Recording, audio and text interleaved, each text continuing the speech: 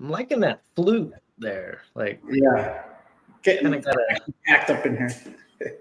chill vibe, like chill, but like we're on a mission. We are. Yeah. Got the band back. Welcome, welcome, everybody. We're on episode 22, Pocket Deuces. Jason and myself here today. We're going to talk about a topic that,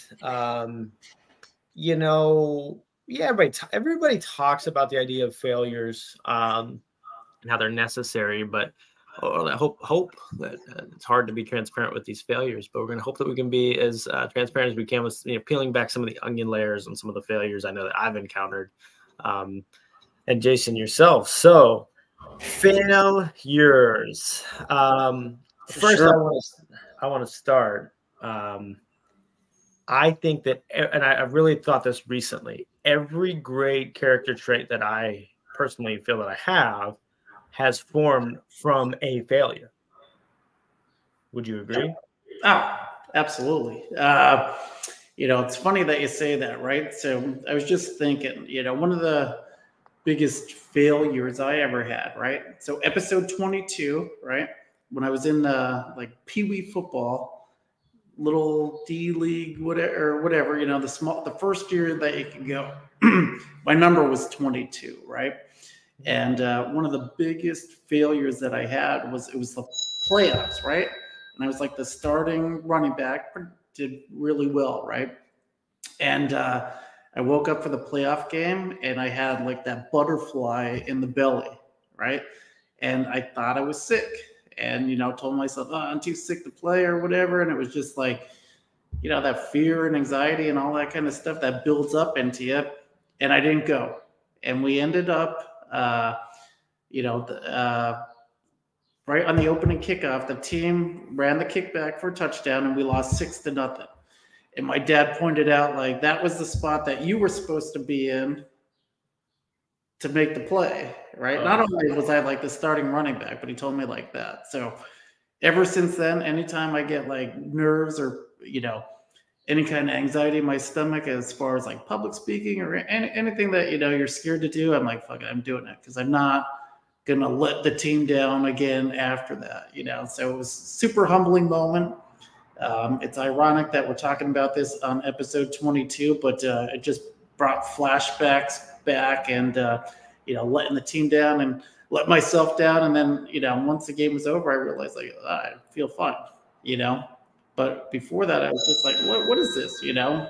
I was probably like 8 years old or something like that. You didn't really know what was going on. But ever since that, I'm like, no, it was fucking something internal that was making me, scared or nervous or feeling like physically sick or whatever. And then it went away. I'm like, well, fuck, Yeah, it's amazing how much you can physically manifest from a mental problem, not you know what I mean, you know what I'm saying, like I have a peanut allergy, tree nuts, whatever, nuts, I'm allergic to nuts, and for a time it was even more than that. Like when I was growing, we thought it was corn and potato and soy. I still have somewhat of a shellfish allergy, but that's not that bad. But anyway, like all these things, and I got a crazy phobia from it. It was like just because the fear of not being able to breathe. I mean, like you get like a different chill when you have an allergic reaction. Or at least I heard about it and then I got it, or maybe I manifested it because I read it. But like it's like a hot chill, like it's like a hot flash chill, but it's different. It's I've only experienced it whenever I at least think I'm having an allergic reaction. So anyway, the point is like and it's a little bit of a separate subject, kind of. Actually, no, this is relevant. This is relevant. I'll make it hit home. But I learned that I actually, yes, let's say the nut allergy is real. Obviously, I believe it is. I also, that's 20% of the problem, because the 80% was the phobia that I had that triggered real physical symptoms that I would have, like, let's keep it simple for everybody here. Increased heart rate. Like you can do that with anxiety, like easy, right? That's a physical symptom from a mental situation, right? Yep. So I would have real things occur from me thinking that I'm having a reaction, right? So my way, and everybody's journey is different, everybody's solutions are different, so, what works for me may not work for you, but what worked for me was going, you know what, like, because I knew if you made it past like 5 minutes, you weren't really having an anaphylactic shock reaction. Your throat wasn't swelling up. So like, if I'd make it like to 5 minutes or so, I'd be like, go ahead, like kill me, like, because you're not going to. I know you're not, because I've been past 5 minutes, so you're full of shit, body. Like, I would just tell them, like, it's just, that's how I handled it.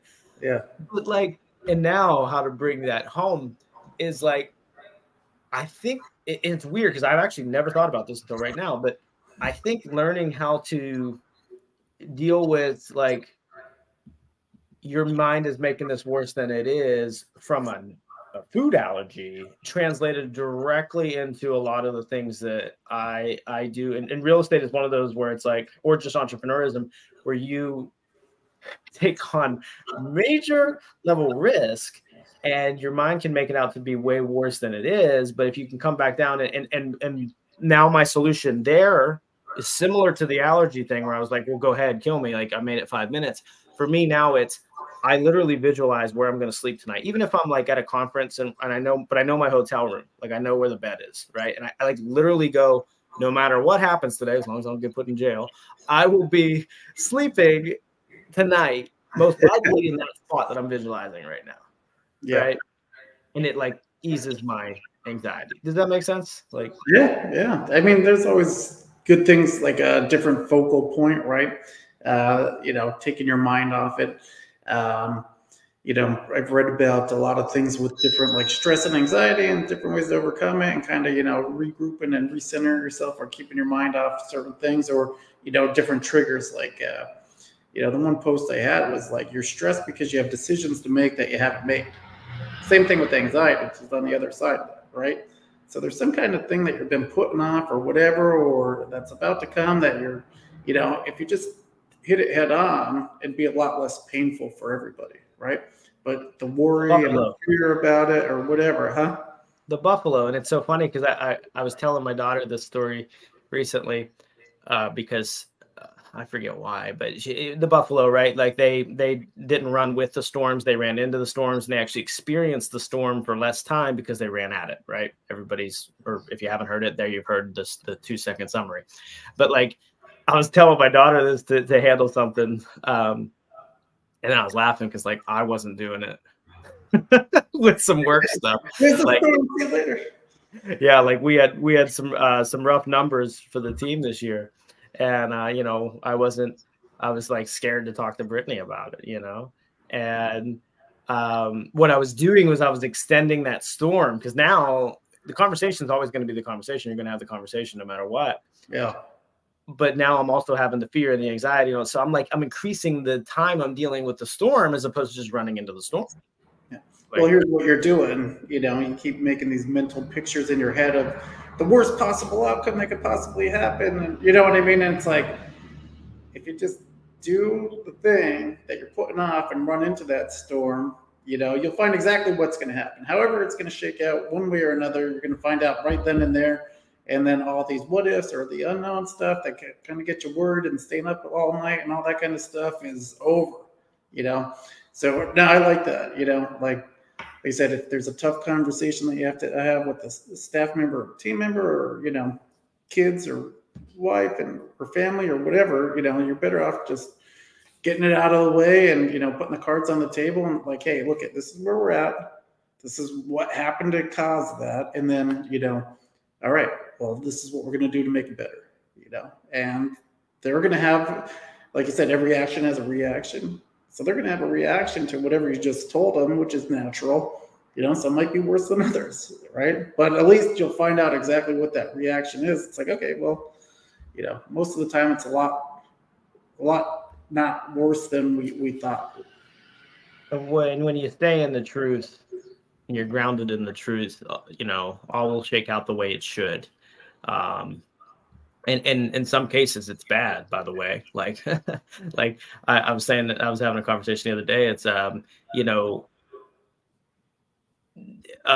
going through a tough conversation led to things that I had to deal with that are, in a sense, almost punishment feeling for the bad thing that happened. And it's like, well, yeah, you should, like, in the case it wasn't telling the truth. Well, I should have told the truth. If you tell the truth, then you don't have to face the consequence. But if you don't tell the truth, well, you did a bad thing, and and they're like, oh, don't be hard on yourself. It's like, well, no, like, think about it. Like, if a kid does something bad, you don't give them candy, because if you give them candy for doing something bad, they're going to redo the bad thing. It's, so we literally, like, and we put fancy words around shit because we're adults now and we make it sound cool and we talk our way out of shit, but we're still kids. We're the same thing. You can't give us candy for doing something bad.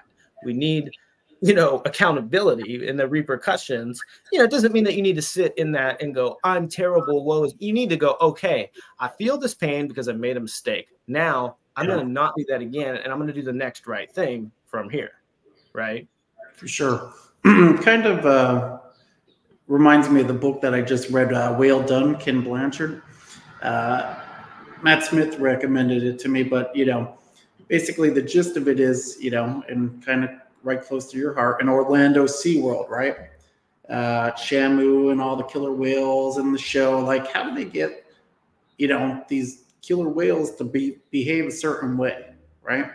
So, what they do is there's a whole thing with the book, but a lot of it's either redirecting the behavior that you see towards what you want the outcome to be, and then reinforcing and, kind of like accentuating the positive. So praising the things that you want to see instead of the gotcha method of as far as, oh, you did that. Oh, you're doing wrong, right? And all we do is kind of catch everybody doing the wrong thing and, blast them. And everybody's on pins and needles instead of saying like, hey, great job. And, kind of, motivating them through the positive behaviors. Even if it's not the best, you can still praise, the progress over perfection. So what they do is, they're trying to get these killer whales to jump over like these ropes and stuff and jump out of the water and, put on a show, right? How do you get them to do that? So at first they'll start by putting a piece of rope underneath the water. And anytime the whale goes underneath the rope, they kind of ignore it, let it go or whatever. But every time they go over that rope, then they encourage them and then play with them and give them food and all that kind of stuff. So they're praising the behavior that they want. Right. And then they slowly just keep raising the rope up. Right. Until eventually, they're fucking jumping out and doing flips or whatever the hell they do. You know what I mean? I saw the show a long time ago in SeaWorld, but basically that's it. So praise the progress, redirect. If they're not doing the right thing, they show them the behavior that they want to do and then kind of go from there. So we could all kind of learn from our failures. But, a parenting thing that I've been trying to implement is, the reinforcing the positive, like with my daughter, she's 13, the room's a fucking pigsty, right? So trying to say, hey, hey, great job. Your room looks a lot better. Instead of saying like, hey, your room's a pigsty. How do you live like that? You know what I mean? Like, please take out all your old garbage and all your old cups and all this junk that you have in there, and it seems to be working. Like, is it perfect? No. But is there a lot of conflict and stuff when you kind of train to that or whatever? No, it's, who's going to get mad when you say, hey, it's getting better. Good job. Keep it up. Yeah. Was that an area where failures are apparent as raising your kids? I think,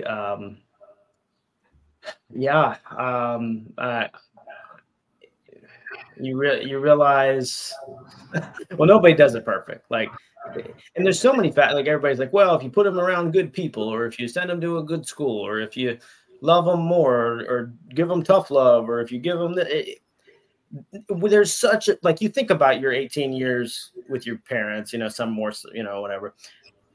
There's such a multitude of factors, and there's no, like, okay, if your childhood was good and it worked out for you and you became a good person, there's no way possible to replicate all the conditions that occurred every second of your 18 years. People, the time frames, so like, like, nobody's like, you're gonna fail a lot. But then the part about like you said with like parenting, right? So I'm a little bit older than you, right? So my parents were always working. they never like took us out and like had play dates and all that kind of stuff. It was like, hey, go play with the neighborhood kids. And then everybody in the neighborhood played together, and we're, a lot of us are still all friends like 40 years later, but now it's like, oh, well, they didn't, they're not spending this much time with me, this much time. And then you have like this parent guilt. Like, oh, I got to be doing all this stuff. And am I a bad parent because I don't do all that kind of stuff? Am I failing as a parent? And I'm like, dude, I don't know if I saw my dad, like my dad was awesome. Love a role model, awesome guy, but he was working, he'd come see our games and stuff like that. But it wasn't like, oh, hey, take you to the ball game, take you here, go play catch and all that kind of stuff. It was like, we made it to the games. We had family dinners and stuff like that. But it wasn't like, now looking back, I don't think that was like a bad parenting thing. But now it's like, when you have kids and you see all this stuff on the internet, and I think social media and all that kind of stuff kind of fucking hypes it up or whatever. But it's like, don't feel bad because you missed one game. It's like, I don't know how many games, you know what I mean? So the failure rate is especially with an illusion. Like if the reason is grounded in, like you're working to better yourself, it doesn't even have to, it actually doesn't have to be work. Like if it's going to the, I mean, you wouldn't miss a game to go to the gym, but like just what are you striving towards? Because I noticed that when we did have some success, I was lounging around and laying in the pool a little. And my thought there was like, well, what is that model for your kid? Like, okay, yeah, you sat in the pool all day and you were able to take them to the things, but they just saw a chauffeur, as opposed to somebody who had standards and is in the office and, might have to miss a thing or two, but does everything they can to come to the games and get them to the things. They're seeing somebody who's driven, and they're going to, you have to model the behavior you want to see.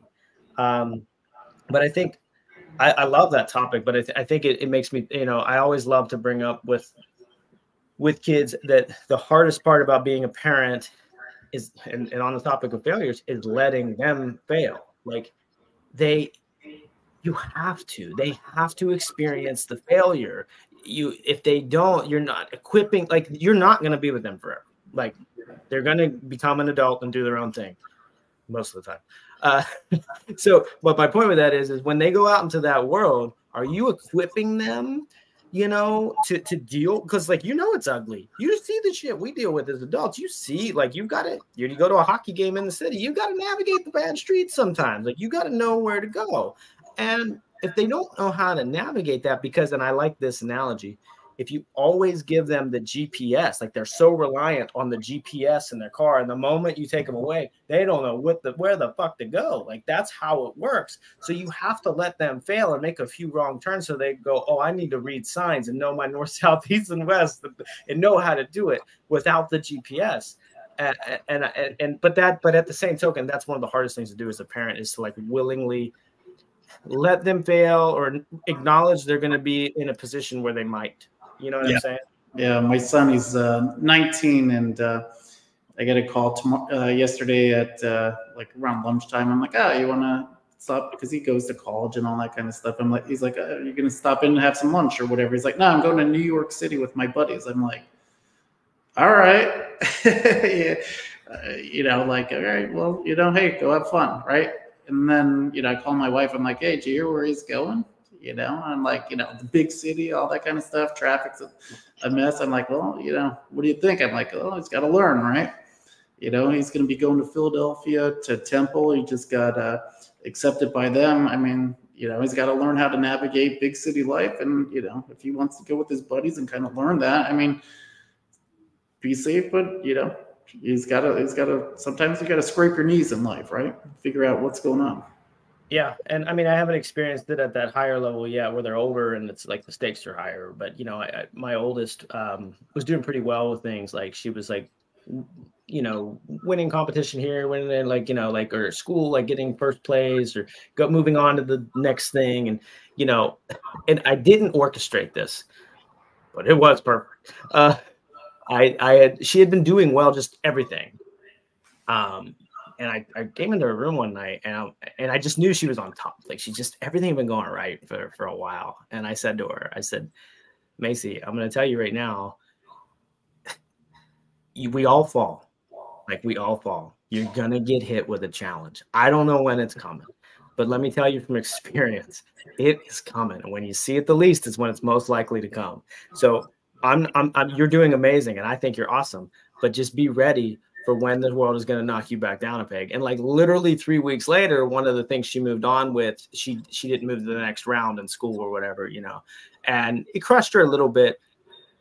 I hope that conversation helped like premeditate her for that. You know, I think it did. You never really know. But what I was I don't know if that was, I don't know. You never know what it is. But you know, what I saw was her just like accept it, get humbled, but then go back and do the work. Like in other aspects, like whether it was softball practice, other things that didn't even apply, but like it taught that lesson. And like, I couldn't have orchestrated that any better. Like, I'm not excited that my kid had a failure, but like I am, you know what I mean? Like, well, you want to see, you know, if they have grit, you want to see, you know, they're going to pick themselves back up, or, you know, how they're going to react to stuff like that. Because like you said, nobody's perfect. And if, you know, we want to kind of go full circle and bring it back to real estate, right? There's like 90% of your day is failure, right? When you, put an offer and you don't get it, right? There's no second place in our business. You know, when you're making calls and you get that rejection, there's no second place in that, right? So how do you kind of handle that failure? What's your message for your team for, you know, kind of coming full circle and saying like, hey, like, how do you overcome it? Yeah, so that's probably something where I failed a lot for a while on how to handle that with the team, like perfect, because like I personally just like I just chug along, you know. Like, so I'm just get back on the phone. I'm very boring, you know, and I just expect other people to do what I would do. So like for years, I would just be like, suck it up, Buttercup, let's go, like just get back, let's like do it again, you know, just do it again. And not all people do that. No, it's like you said, there's different personality traits. If we were all the same, then this world would be, you know, boring, right? Well, to be clear, and it's okay that they're not like yeah, for sure. Because there's things about like just the way I do that isn't always good. Like that, you know, everybody's got good ingredients and bad ingredients. I don't care who they are. So I'm not saying I just, because I definitely taught, especially on the shows, that like do the work and blah blah blah.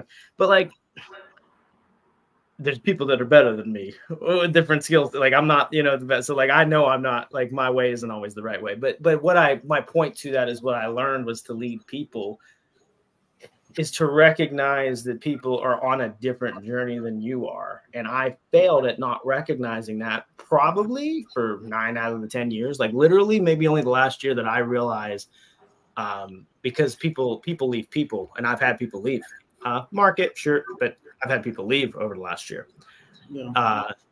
A lot of them I know were because of bad leadership on my part. And you look and you go, well, what could I have done differently? Because I have personal responsibility, right? And I had to go internal and learn, and still learning, because like unconditional love, like loving somebody regardless of the circumstances, and respecting the path that they're on, and respecting that it's a different path than yours, and respecting that they might want something different than you do. So I like to answer that question, like how I handled it up until this year, like get back and do the work. How I handled it now is we go through discovery if there's anything that we could have done differently. And if there's nothing we could have done differently, we left it all on the table. I think going through the process of discovering that makes them feel good, and makes them want to roll the sleeves back up and go. So I think it's a process of discovery as opposed to just do it. Yeah. Like you said, not everybody's going to have the same goals as you. Not everybody's going to want to lead a team of blah, blah, blah, X amount of agents and try to scale it all the way up to whatever. You know, some people just want to, you know, pay their bills, or, you know, some people are doing it part-time and it's just their vacation money. So you got to meet them where at. Like yesterday we had our Team Tuesday, you know, calls and training and all that kind of stuff. And I said, hey, look at, you know, if you're getting to know, right, and you're making your calls and, you know, you're dealing with that failure and stuff, you know, I think switching the mindset on that, right? You know, one thing that helped me when I was first getting started and, you know, getting the rejection, and I was an IT introvert, right? So rejection wasn't something that was natural to me.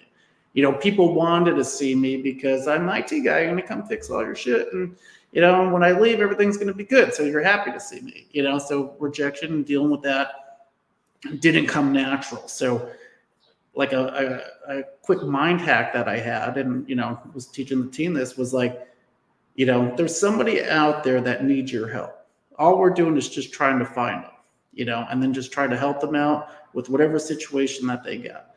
And, you know, if you get that no, or you get told fuck off or whatever it is, you know, hey, look, at that person just might not have been ready yet, or that person that might not be for us. You know, we're just looking for people that are looking for help. Dude, such a big one. And I've experienced that different ways. Like, you know, first and foremost, they talk about here feeling failures in the beginning. And I think most agents at some point get a CRM or use the broker CRM. And I've talked about this a lot, where they get the unsubscribe or the stop, and just one of them crushes them. And like, I literally probably got 10 yesterday. Like that has kind of never fazed me from the get-go. But I will say, I didn't have the mindset from what you talked about, where it's like, well, you're just looking for the person to help. So it's worth taking the people that weeding out the ones that don't want your help or don't see you as valuable to find the person that will. That is so big though. Like, because if you truly believe you can help, like even back when I didn't have all this stuff, like accolades or navigated a ton of sales or this unique marketing system, in the beginning, I truly believed, and still do, that I would negotiate better for you than the agent to the right, because I did. And like, I thought I was smart. Like, I feel like if I'm going to book a vacation, I'm going to get it cheaper than most people around me, because I'm good at, like, that's how I am. That was the same skill set I found in real estate. So I'm like, if they work with me, I'll save them $5,000 compared to the next agent, because that's just how I work smarter. And that belief, probably, maybe that's why I didn't care about the stops. But I'm telling you, if you're somebody out there that truly believes you can help somebody, then none of the rejection matters, because those are just people that aren't your tribe, like, or your ideal customer, as they say. You know? I'm the unsubscribe baby though. I hate it. When I see it, I'm just like, oh, yeah, I am.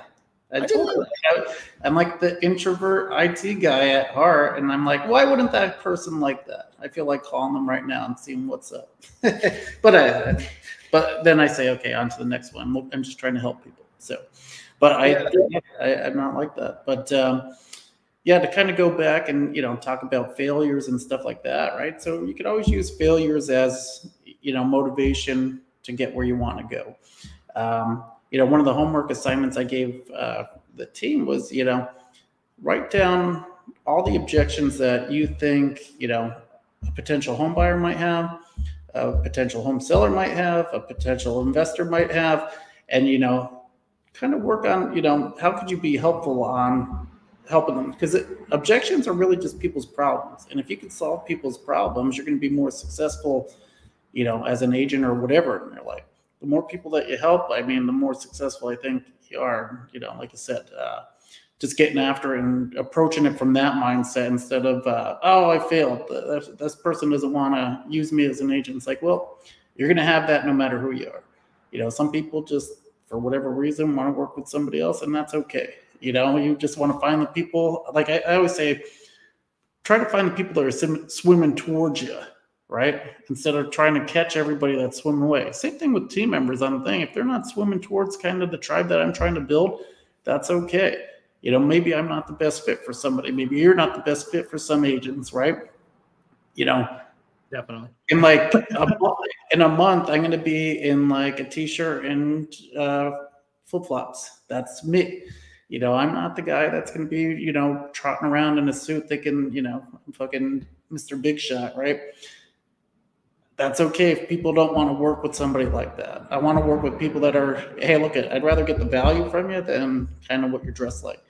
Like, you know, it was funny. I was watching the Nashville Maverick, and they're like, you know, like Chip Black and the other guy, I think his name was Brett, and they're like, yeah, we're dressed like 22-year-old drug dealers or whatever. It's like, yeah, that's what they're comfortable in. You know, I'm comfortable in like t-shirt and flip-flops, you know? So I'm not changing to impress anybody. You know, if you are down with that, that's who I want to impress. So, you know, first failure I had was trying to be somebody that you're not, right? Yeah.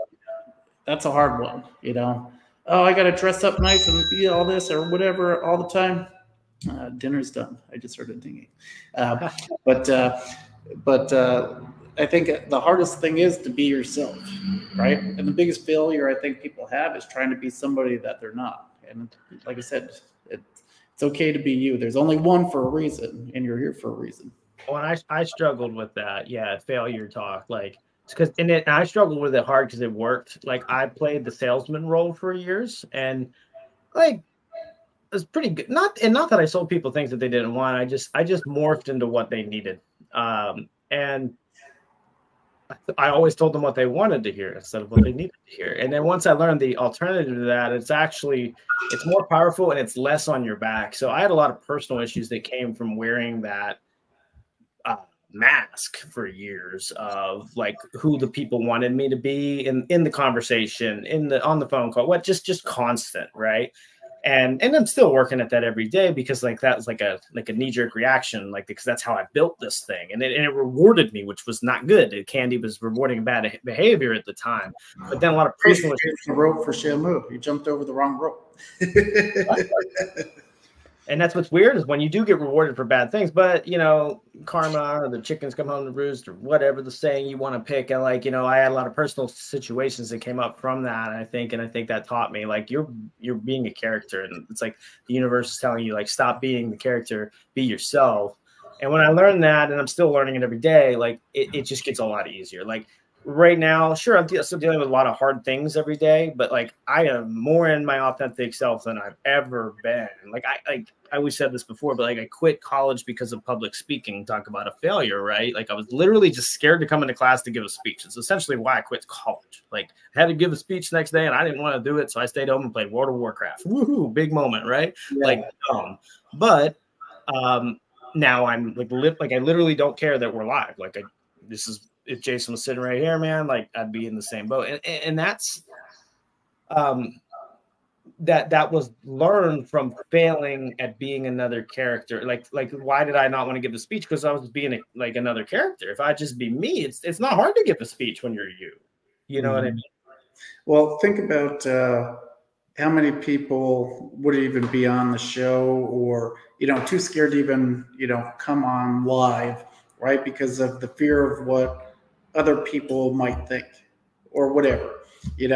I always hear that, and it's like, dude, what do you give a fuck what anybody else thinks about you? You know what I mean? Like Hermosi has a good line on it. It's like, in 50 years we're all going to be dead, and you're going to care about somebody that probably not even thinking about you, what their reaction's going to be and all that kind of stuff, and you worried about something stupid when you could have used it to elevate your life and your family's life for the better, right? Why would you care?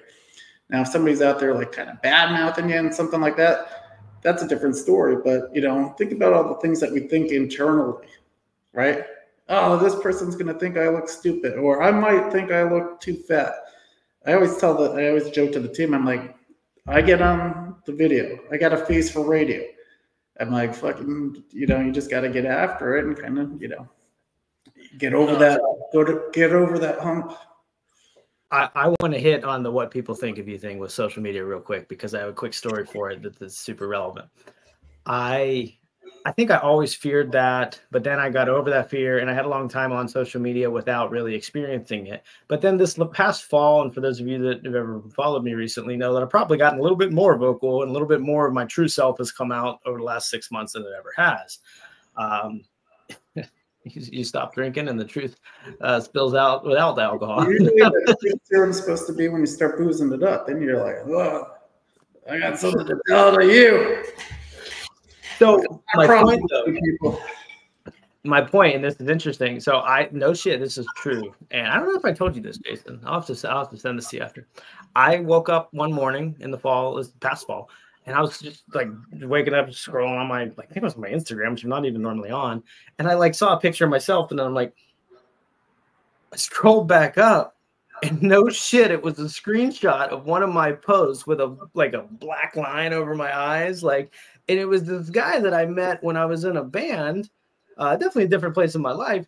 And just basically the post was like, like something like, you know, you can win if you go all in. Like it's a lot easier to win if you just like commit and submit to the plan and hustle type, you know, mentality, obviously. And it was just tearing apart me and this hustle culture and all this stuff. I was like, holy shit, this is what it's like. This is what and there was comments on it from people I never met and another thing. Like I'm just like, what? I've never seen this shit before. I'm getting social shamed. Yeah. People are angry toilet tweeting at me. I have to send it to you.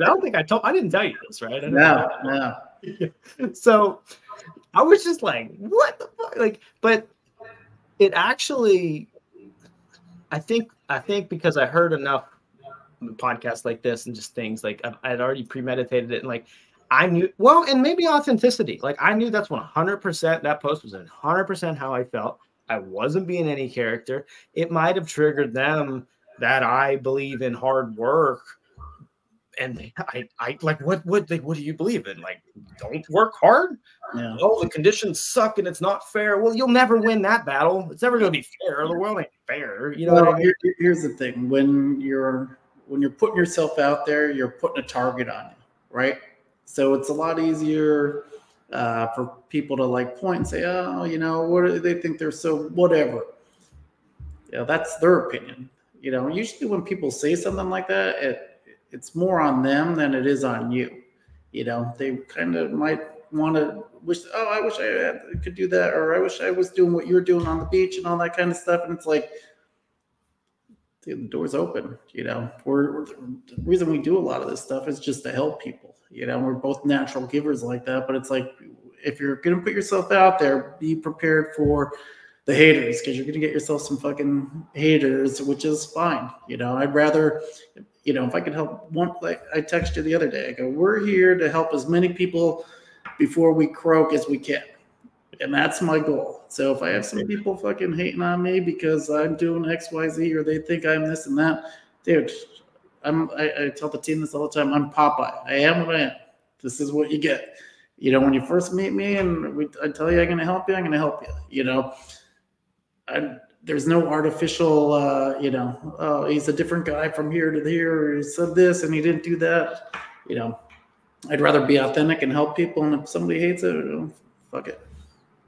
Yeah, 100%. So, well, and that's the thing. It's if you're scared to like get it out there, share your thing. I guess it depends on your mission. But if your mission is to help others, you know, because people like to say they give back by making a donation somewhere. Well, I like to actually help somebody. Like, and not that there's anything wrong with donations, by the way. I think it's fine. It's a good thing. But me personally, I'm like, you know what? I'd rather make a human being become the best version of themselves as opposed to just pay a fee to feel good. You know, and not that donations, again, like I'm not trying to trash donations. It's a good thing. No. It's a lot easier to just, you know, hey, here's that, and I'm going on my way, than actually get in the weeds with somebody and kind of help them out, right? So the transition to finish this episode, I think the last thing I want to hit on is like, and you kind of glossed over here, you talk about like, yeah, people see the things that somebody else has and they want them, they don't realize the work. And we talk about that a lot, you know, so I am guilty of that. You know, I think like transparency, in the spirit of transparency, like I built the team because I had a successful solo agent business. So I built a team. And then I saw these people get this revenue share at EXP, and I had a little, you know, and I was like, man, like, what if I took it serious, you know, because they got it and they got it and it must be easy. They're living on an island and they're doing this and, you know, it must be easy. Must be easier than this team thing. And shifted focus towards that. And then from that went down a shiny object tunnel, as you well know, Jason, where we were trying to sell software and a digital marketing product to agents and actually in truth, because it solved problems for me, like it did, you know. So I saw the value of it. But what I didn't realize, first of all, I'm leaving an environment that I had championed and gone through the hard, like building, you know, because you know, we failed a ton of time. I failed a ton of times as a solo agent to become successful, all the rejection, all the lessons. I failed a ton of times as a team leader. I remember the first year we weren't like that much more profitable. I was like less profitable than the year before when I was solo, right? Like because you had to learn systems and processes and people. My first couple teams were terrible. And it wasn't the team members, it was just me. I was a terrible leader. It was kind of just like one of those things where it was like, hey, just figure it out. Like, here's some leads, just go, you know, and there was nothing, you know. Now, if team members that were on the team then were on the team now, they'd be like, wow, this is like total night and day, you know what I mean? But that's progress, right? So eventually, you know, it's trial and fail, right? We messed up, you figure out what didn't work, and then you correct that, and then you move on, right? And so, exactly. And I had all that stacked up. But what happened was when I flipped over and goes, you know, I'm going to just take revenue shares as the main focus, I was a rookie. I was at the bottom again because that wasn't the skill that I built. You know, I didn't, and that's going to take time. And I expected, well, I'll just do it like they did it. And that vessel's easier than this vessel. And because the compound effect or whatever the hell. And that didn't work. And then the software one was real interesting because I actually, and you know, I got it to a point where I literally was booking appointments in my calendar on autopilot, 20 or 30 a month on autopilot. It cost me $20 per appointment. So, you know, I mean, simple math, like, and I'm actually, I'm just making sure I'm right here. So I'd have like $400 or $500 and I'd have like 20 or 30 people that were my ideal client ready to rock and roll. And I realized I don't know how to sell I know how to sell my services as a real estate agent because I've done that for years. I know how to sell my services as a team leader and coach because I've done that for years. But I don't know how to sell software.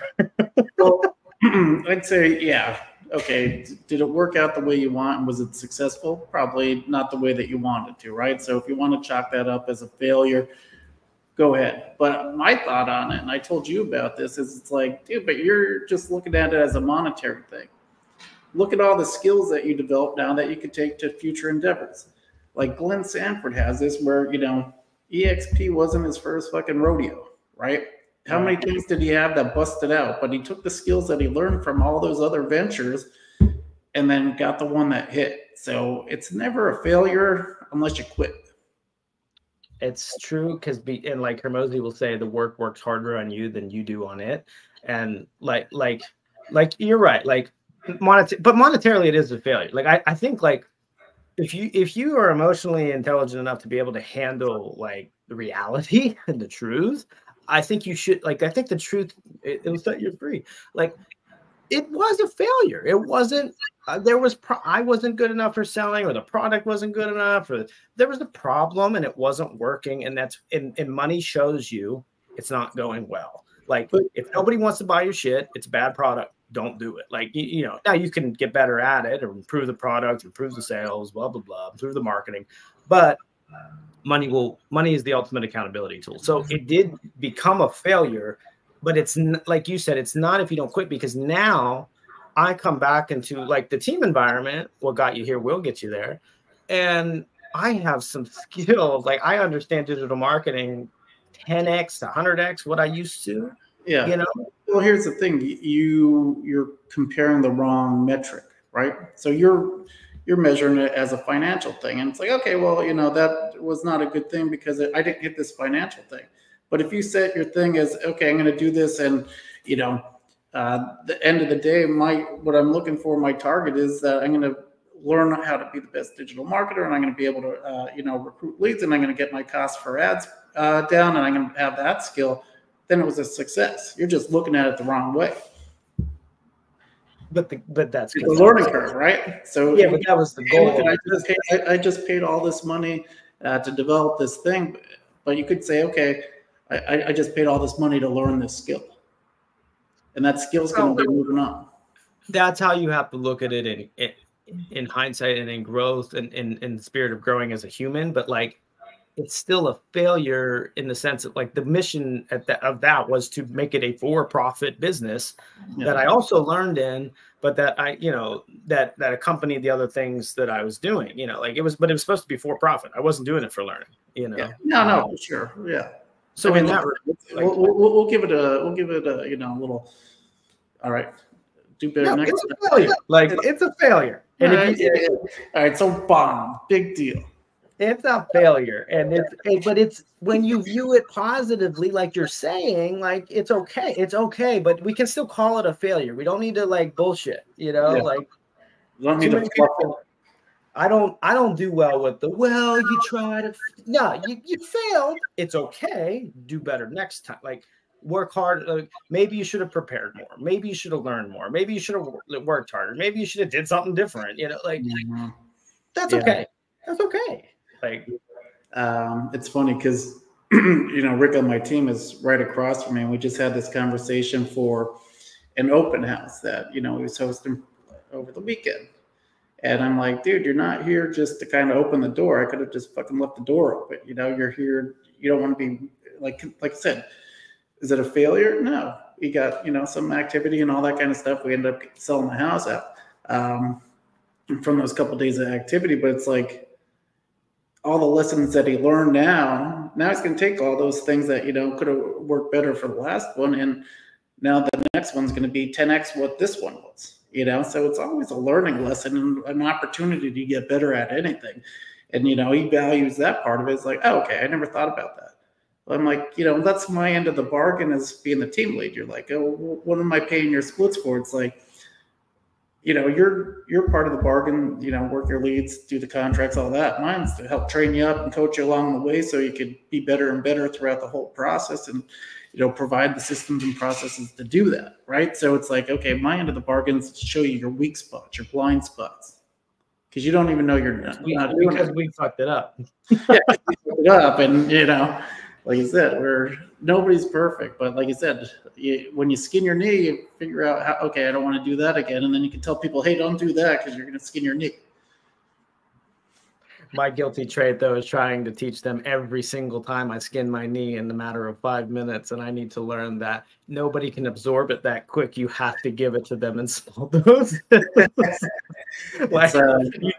You have to teach them, but you can't puke it on them. I have a guilty, that's a guilty trait I have. Yeah, we were talking about that yesterday on our team call too. It's like you get so excited to have somebody on the phone that you're like machine gun mouth fucking, and you don't just shut up and listen to what they have to say and how you can help them because you're like so concerned about getting your little script or talk track out. It's like, dude, calm down, slow it down.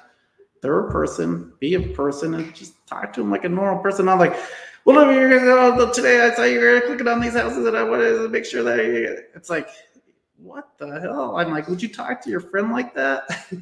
No, you would not talk to your friend like that. So. It's something like if you have a trait. So I have that trait, and I think what helped me was I saw my mom do it, and I saw my oldest daughter do it, where they plethora of information too fast, and I realized how I couldn't fucking pay attention to it. And I don't feel like I'm dumb. I feel like I can absorb. Maybe I'm whatever. I just feel like I can absorb. That's a skill set I feel I have. I don't think I'm the best thing ever, but I do feel I can do that. And when they're throwing that stuff at me that fast, I'm like, I don't care if I'm, Einstein. I cannot absorb what they're saying this fast like that. And then it makes you realize, wow, I do that. So maybe a little hack, or at least what's worked for me, is like get around people who are similar to you, so you can see, especially when you have kids, you can see your character traits regurgitated back to you, or record your calls, like throw your phone up. I mean, whatever state laws or whatever, I don't know, with recording, be legal, whatever. But if you're able to record yourself so you can watch yourself, and you'll start seeing what it's like when you're screwing up, because that third person perspective is so much better. Yeah, for sure. You can't fix what you don't know is broken, right? So you got to identify your blind spots, identify, maybe things that you're failing at, and then, work on them to get better, for sure. So wrapping it up, I think that, failures, like you'll never, like, by the way, even if they're valuable, because I know they're valuable, you'll never willingly go into a failure. So like, just like, it's just, you're never like, I had made failures before I did the software thing. And then I did the software thing thinking it was going to be the best thing in the world. It would be like terrible, but it taught me so much. So like, you're never going to see them coming, but they're absolutely going to happen. And you hear it all the time, but as long as you can understand that it's teaching you lessons that you will use as a stepping stone to the next, the next thing, and it might not even be in the same industry or vein or thing you're doing.